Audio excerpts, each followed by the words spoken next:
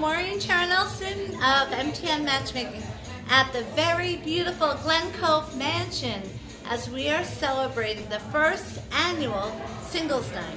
So every year we will be having Singles Night here, and it is for singles that you may or may not have had the best Valentine's Day. Doesn't matter, because you come here the day after and we're going to have the party of your life here. And we've already begun. We have already a bunch of people. We have over 100 people that have RSVP'd. We have great food, we have drinks, we have vendors here, we have entertainment. There's so many things. So if you didn't get a chance to make it this year, make sure you come next year, the day after Valentine's Day or Singles Day.